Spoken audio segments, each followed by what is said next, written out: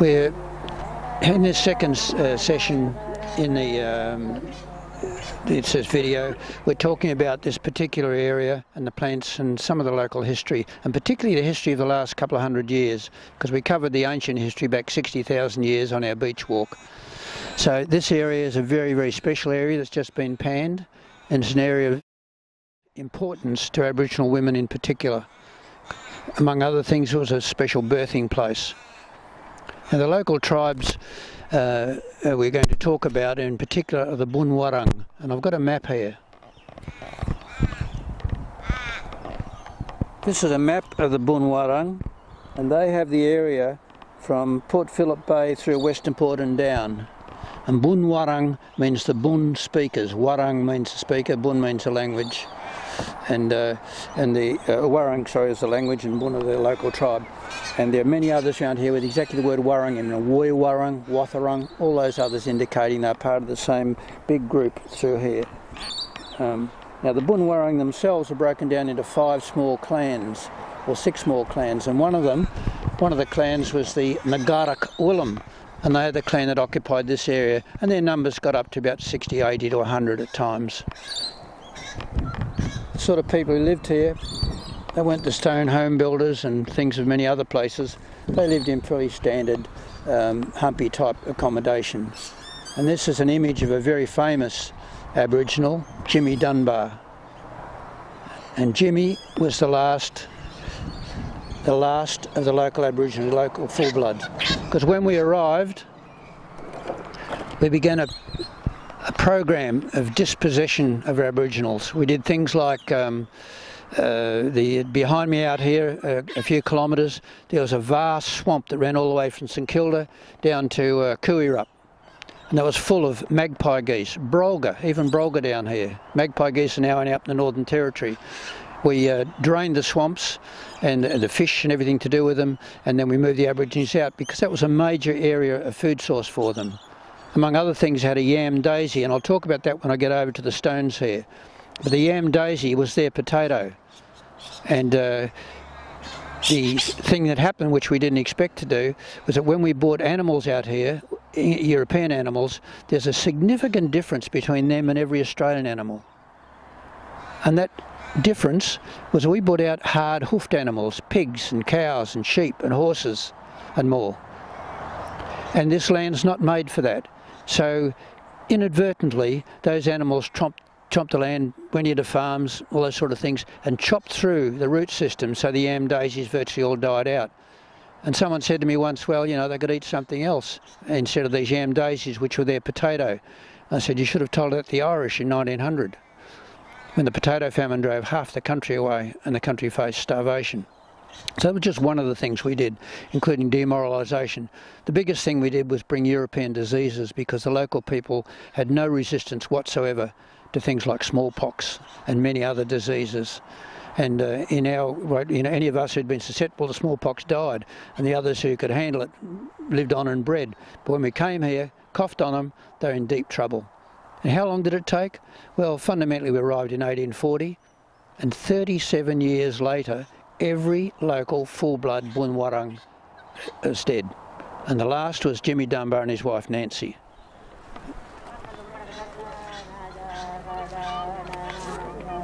And there they are. Handsome people, strong people. But they died in 1877. Pretty sad. So now I think we'll walk over and have a look at the stone statue over here, and I'll tell you what that's meaning and what it's all about.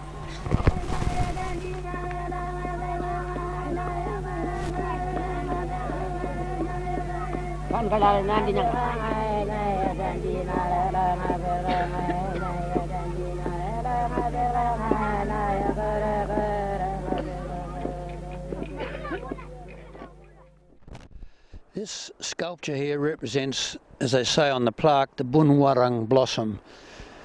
But in fact, talking to a number of people with some experience, I think it also represents the yam daisy that I mentioned before. And in passing with the yam daisy, we thought the Aboriginals were itinerant people moving, but of course they weren't at all. They actually farmed in large, vast farms like our market gardens, the yam daisy right across from New South Wales through Victoria into South Australia in a vast swathe. And on top of that again is where they put the grain and carried on with that. Statue is the dominant feature here, and we often bring people here to show them what it's all about and begin this talk on Aboriginal foods. Now, in particular, we're here to talk about food. I'm just turning away from the road noise because there was plenty of food. The Aboriginal men locally only had to work about 10 to 16 hours a week catching animals, but sometimes the water rats, the echidnas, the possums, everything else that was here just wasn't available. And anyone will know who's been hunting that at times when no animal seems to appear. And sometimes too out there on the water where they would go out with brands burning, Melaleuca brands, and spearing fish in the water at night, the water was too rough. So getting food was very difficult. So the women and the children, and they do it pretty routinely anyway, would come down here into this area and begin to collect food. And I think you'll be fascinated when you find out just how many different foods, almost every plant here has a purpose, and they're the things I'd like to talk about. Before I start on this very special plant here, this little one down here, I'd like just to mention something of real interest. The Aboriginal numbers were very low, and they kept them low. But that would also mean if you're not careful, there'd be a lot of inbreeding and real problems, and they had none of that. And we've only recently discovered, or I've only recently discovered, that at Mordialloc, local Bagurrk Weelam and other Bunwarang people would meet once a year for a big jambana. And the big jambana was a party on the banks of the Mordialloc Creek because the eels came up the creek in March each year. And at that time, around the areas through here would come the Wathrong men to find themselves wives in this area and taken away. So of course the Wathrong would then breed with the Bunwarang, and the children of the Wathrong Bunwarang would then marry out perhaps to the Wurundjeri up just north of Melbourne, and so you'd maintain a high level of genetic strength in the community, and I think that's terrific. And at one stage 800 years ago the bay actually dried out. It silted up at the heads and all sort of things happened, and the Aborigines for a long time could walk across very easily from the Geelong area over to here to meet up.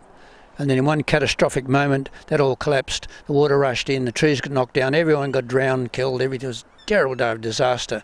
And that was recorded in Aboriginal oral history, and they told Georgiana McRae, who was the early English diarist down at McRae on the peninsula. And the fellow who was telling her that story, that the problem said, no more walk Corio, no more walk Corio. Very, very worried he was, because Corio, of course, is the Geelong area. And from now on, those young men had to walk all the way around the bay, a vastly greater trip than just crossing over at the heads and being in Bunwarang territory. Anyway, on with the plants. I'll bring a few of these in close so you can see them. But this particular plant that you might be able to see has got a little yellow flower, little sawtooth. That's called hop goodenia, and like I said, every plant's got a use, but it's very difficult at times to even guess what it was, and you wouldn't guess what this one's for. Well, what would happen with a campfire around here when there's a new baby born and the baby started teething, they'd start crying and upsetting all the old fellas sitting around the fire talking about hunting or something. So the mothers would take a bit of hop goodenia, drop it into the fire, and as the smoke rose, they'd hold the baby in the smoke and the baby would fall asleep. It's an actual natural soporific. Very interesting. If you come around here,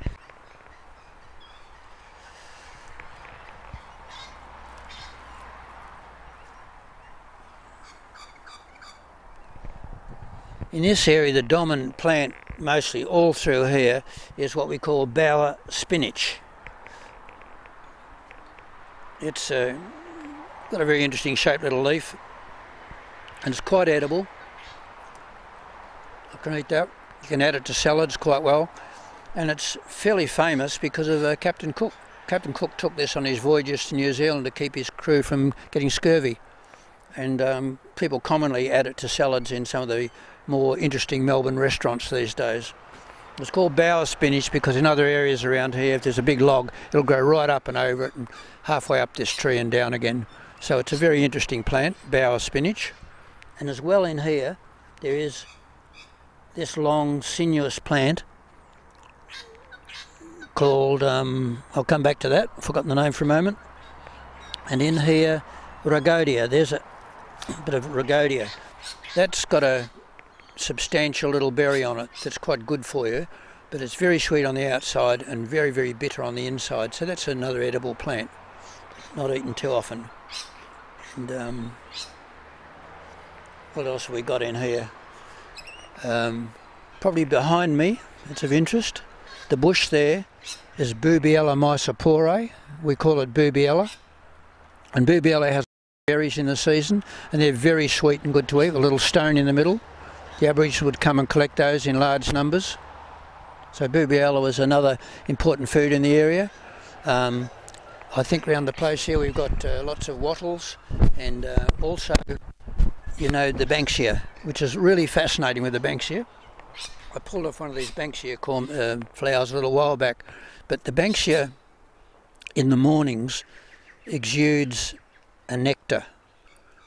And the Aborigines would take a banksia flower like that, quite a few of them, pop them into a dilly bag full of water, and then let the scent and the nectar go into the water overnight so the kids could have the equivalent of a cordial.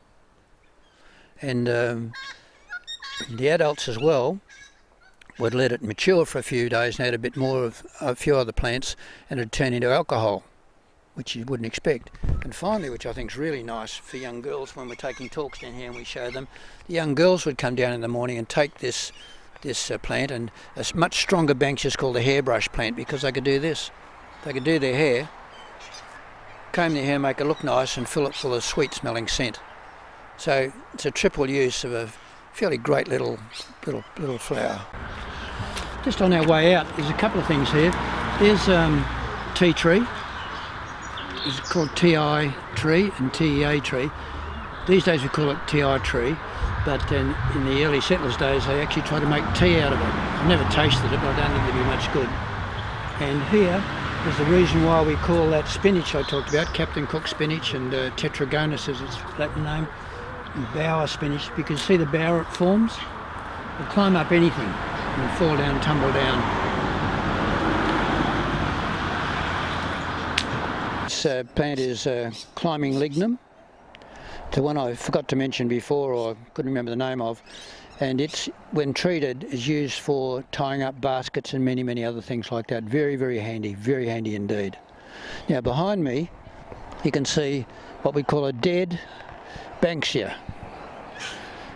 And someone says, why don't we knock out all the old dead banksias and get rid of them because they look so unsightly? Well, it so happens that once the banksia starts to die, it rots out inside. And when it rots out inside, it means that in particular the rainbow lorikeets can dig in up the top and have nests. And when we came here this morning, this tree had 5 wonderful rainbow lorikeets sitting in it. And in December, January, you'll often find a female sitting with her head out here looking at you at this level. Very cute and great fun to know they're around. Even when I hit that, I can hear the hollowness within the tree. I might be getting the idea now that every plant in this area has a use. There's a couple of other examples. Our coastal wattles down here along the shoreline, they've got seeds which be ground into flour, little black seeds which ground up make a damper. And we might be able to go down and have a look at one later on our way to the beach for a couple of stories to finish this up.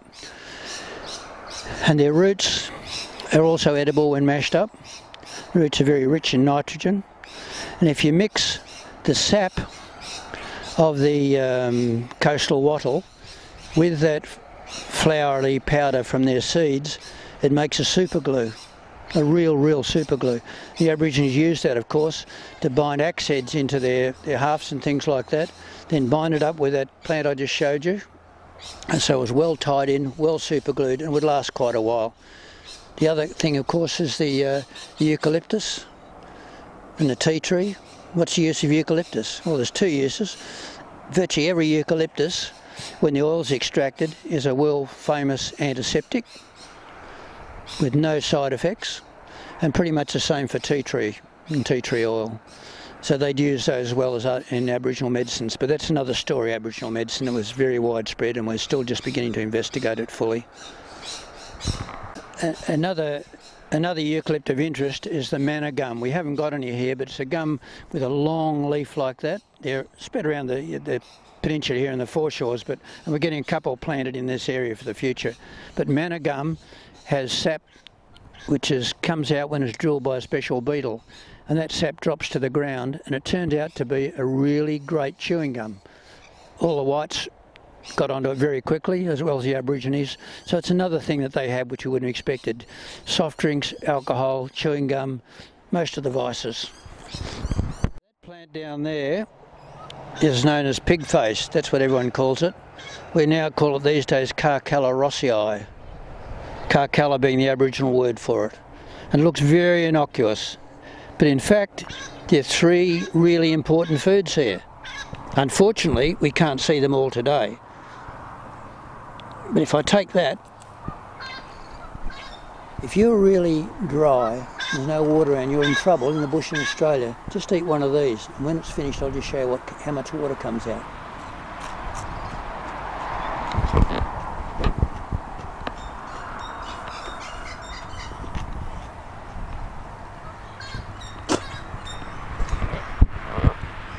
I'm eating the carbohydrate part, the fibre. I'm eating the carbohydrate part, the fibre that's left, and spitting out the few bits and that water, because it's a bit sour, the water, and I wouldn't advise it.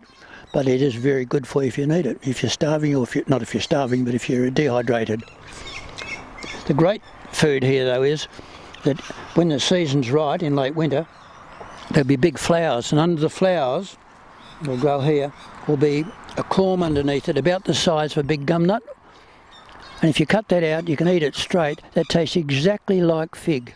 Hugely nutritious. So you might be getting the message down here now that virtually everything around here has a purpose and a use.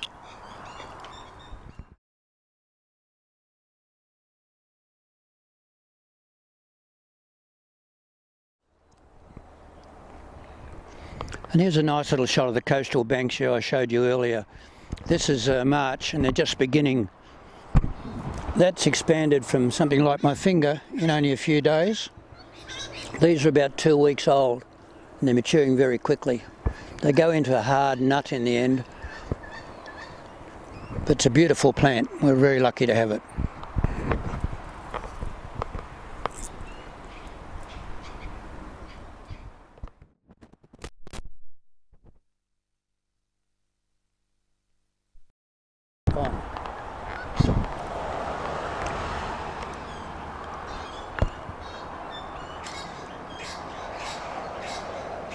And here's another plant with an unexpected use.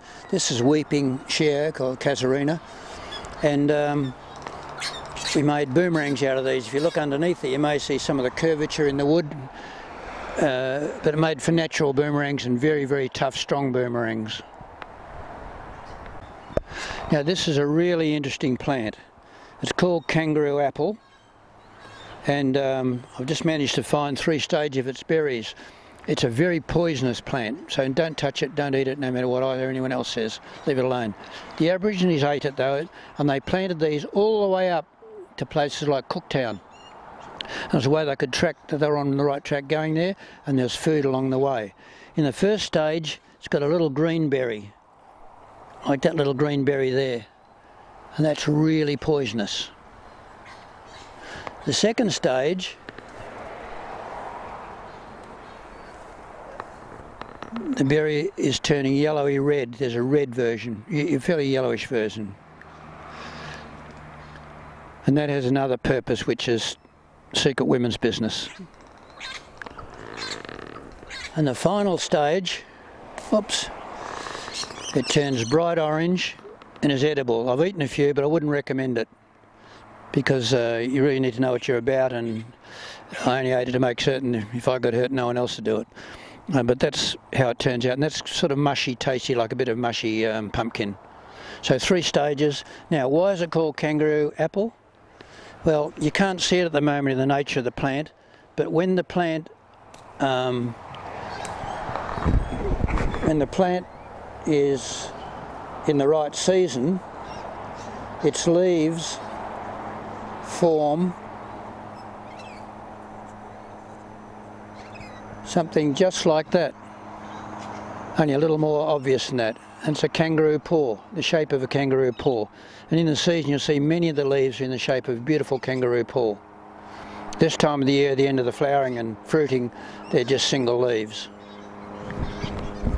Again, this bush, of which we've only got 2 or 3 in this particular area, in the Tea House Gardens, is coastal beard heath. It's a beautiful tree, and the reason why it's so beautiful is that in the right season, which is I think late winter, the entire tree is like a snowball.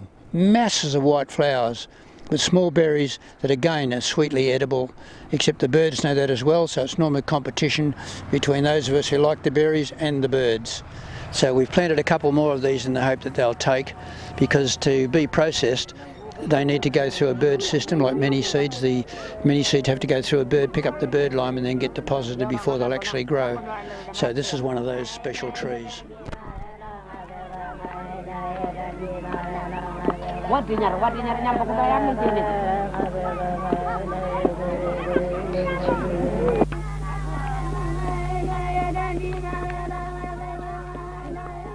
This is the coastal wattle I mentioned before, with its seeds, its nitrogen-fixing root systems, and it's the mixture of the sap and the seed forming superglue. And by chance here along the path, we've got the coastal seaberry saltbush, Rhagodia, which has the lovely red berries, and those red berries stain brilliantly red. So if you're taking children on a walk down here, letting them play with that, girls rub it on their lips, it's usually good fun. Unexpectedly bright, isn't it? The use of this would be doing yourself up for a didgeridoo party or something. Okay, we're now going to go down onto the beach itself for just a couple of small stories that were pertinent to the Aborigines in this area. There's a classic interchange here of 2 plants doing a great job. The saltbush, pretty common throughout Australia, but very special on beaches, because the saltbush pulls the salt out of the soil and holds it under its leaf. So the soil's now desalted from here on up, all the way along the beach the same too. If you look down the beach later, you'll see saltbush all the way. And then next we have our coastal wattles.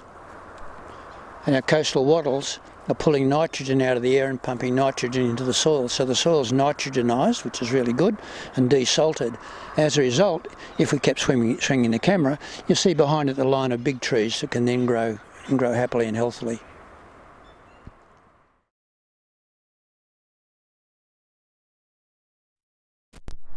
I'd just like to mention a couple of things about the Aborigines locally and the Baguurk Weelam. They played games here, and one of the games they played, which I thought was really cool, is that in that dry seedgrass along here, you'll often find seedgrass gets made into balls. Surprisingly enough, they're very tough, and the way it wraps itself up.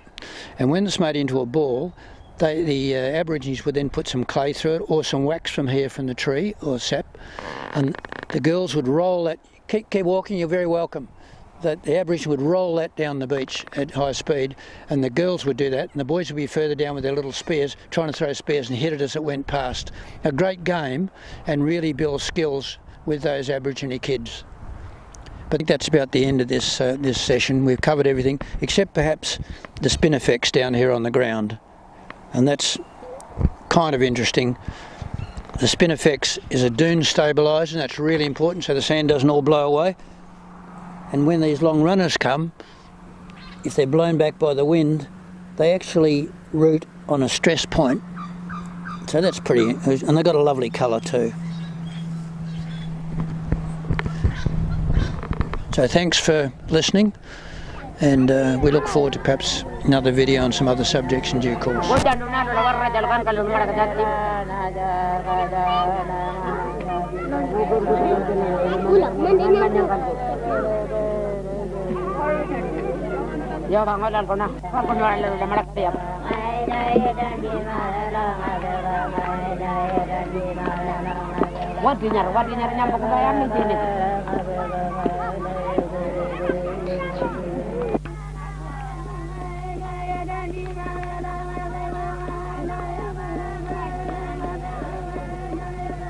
Kan kalau nanti